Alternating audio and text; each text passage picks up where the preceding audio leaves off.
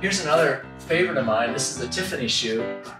This one fell into my lap because a friend of mine was given a box of Tiffany perfumes for an anniversary gift. And she said, "Can you make a shoe out of this? If you can, do it, but I want to buy the shoe."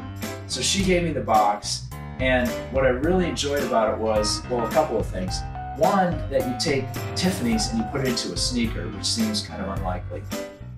Two, it had this little satiny thing here that was the lift, to lift up the lid of the box. So I thought, that's perfect. That's just like the loop at the back of a shoe. So I used that here, and that really planted the idea in my head of using the materials like the string handles on gift bags for the laces of the shoe.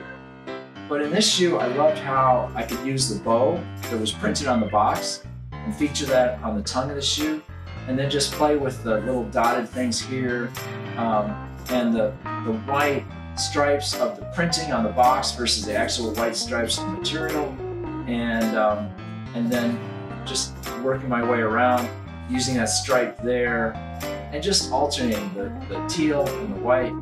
And I think it really shows the way that the shapes in the shoe just sort of combine with each other in this kind of cool way.